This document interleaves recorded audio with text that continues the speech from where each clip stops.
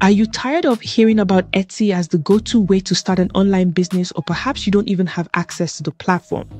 What if I told you there's a brand new way to build a successful AI-powered print-on-demand business without spending a single dime on inventory or platform fees?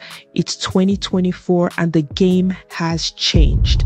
In today's video, I'm going to show you how beginners and even seasoned business owners are ditching Etsy and embracing this innovative approach. By leveraging AI, they're creating custom products and automating sales, all for free. Yes, you heard that right. No upfront costs, no hidden fees, no complicated stores, and the best part, no handling customer support. You won't want to miss any part of this tutorial, so let's dive right in. To get started, you need a niche, a winning product, a great design to go on the product, a place to sell the product, a great supplier, and paying customers. So how do you find a niche? Because identifying who your target audience is will determine whether you will succeed or fail. There are two ways to do this. If you have some form of following on different social media platforms discussing a specific topic, you already have a niche and a target audience. This means you must have done your niche research before now. However, if you are just starting and don't have an audience, comprehensive niche research is required, and I like to do that using the Etsy platform because the sales information are public and easy to help you narrow down to what is working and what is not. Looking at this particular store, for example, they make about $36,112 monthly in revenue as at the time of recording, selling motivational quotes and phrases on different print-on-demand items, including sweatshirts. This will be the niche we will be using as a case study in this video. Tip to note, selling things like shirts can be quite competitive, so reviewing a store or listing that is doing well does not mean you should copy them, but get inspiration to create something similar but different. By the way, if you're new here, I am Zini and I make videos on how to use AI to create different types of faceless YouTube channels, as well have online businesses to help you generate additional income. If this type of topic interests you, make sure to like and subscribe to get more videos just like this one. Identifying a niche is one thing, but what product type should you sell? To help you get started, visit the Printify catalog page, which is the print provider we will be using today. You will notice an endless amount of blank products to put your design on. However, the strategy is to focus on popular products with good profit margins like mugs, t-shirts, and sweatshirts, because if you want to make money, you have to sell a product that people want to buy.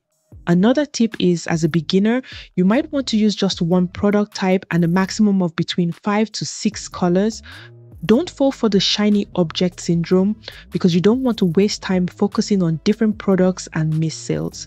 Also, don't provide too many color variations to your customers because they will end up being so overwhelmed that they don't buy anything.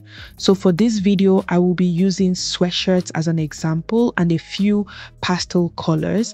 It's time to create designs that will go on the products.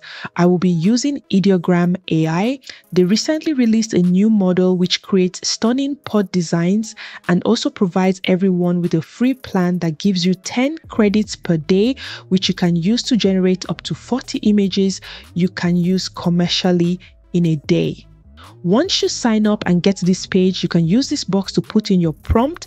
This is the prompt I will be using. I would like to create a motivational quote that says, "Fuel your day with positivity."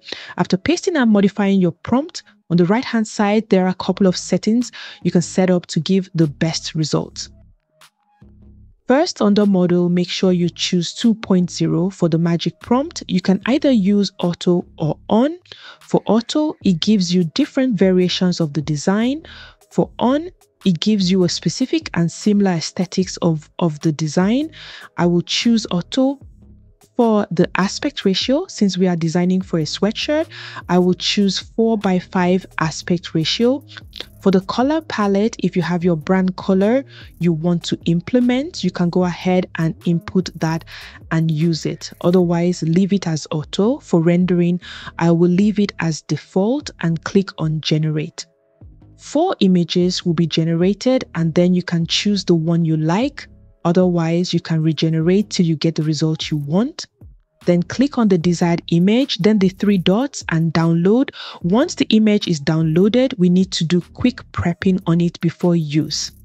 First, remove the background, which you can do with a free image background remover like remove.bg. Just upload the image, it will remove the background, and then click on download.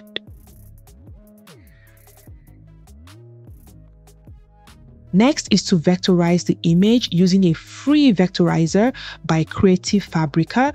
Once you get to the website, upload your image, and once the process is done, download the vector and you are good to go. The essence of this step is to have an image quality that can scale to any size. Next is where the new process comes into play. We will be using what is called a Printify pop-up store. This store is hosted and managed by Printify. It works perfectly with social media traffic like YouTube, TikTok, Instagram, Facebook, and even Pinterest. This is how it works. Set up your store and share the link. Anytime you make a sale, Printify will handle everything and send you your profit. You don't have to pay an upfront cost or handle the production to customer service process. To set it up, come into your Printify account, which, by the way, free to sign up. You can use the link below to follow along. Click on add a new store, then select launch pop-up store, then type in the name of what you want to call your store and choose what your store theme would look like, and Printify will create a mobile optimized pop-up store. Click here to see the store. As you can see, it's still empty and we need to add the products we want to sell to it.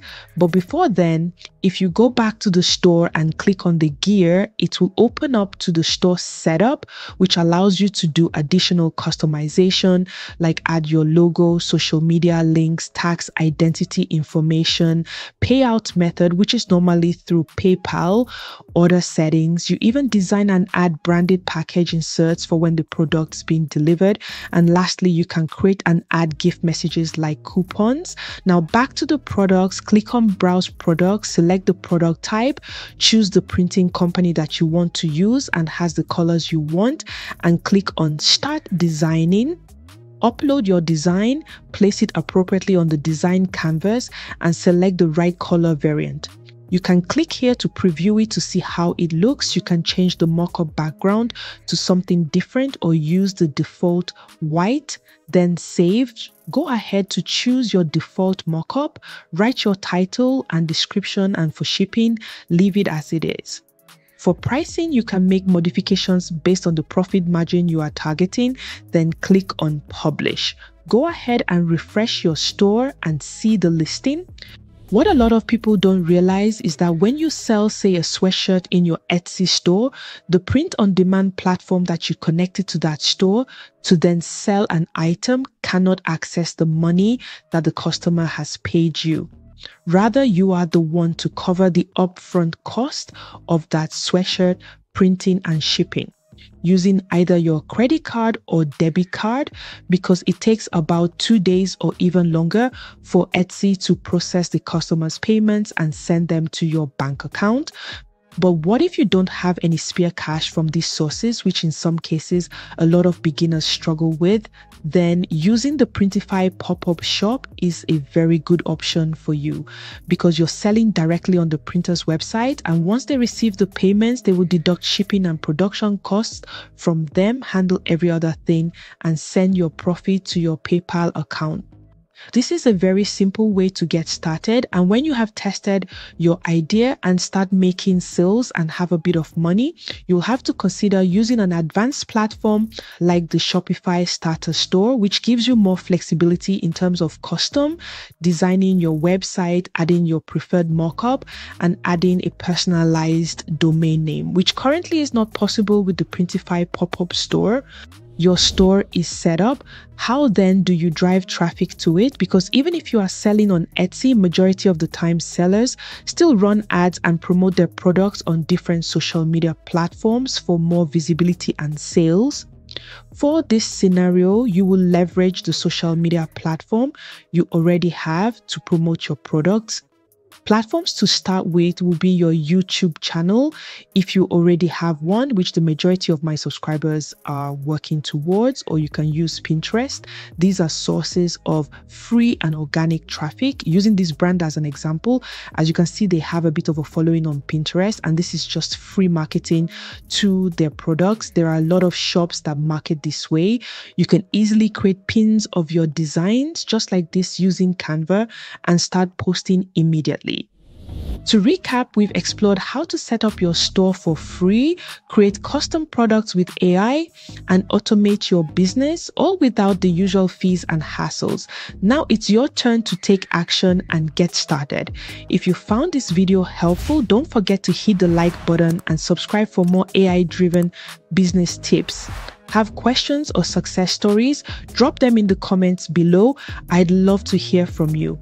And before you go, check out the playlist I've put together with more resources to help you navigate the AI print-on-demand space. See you there.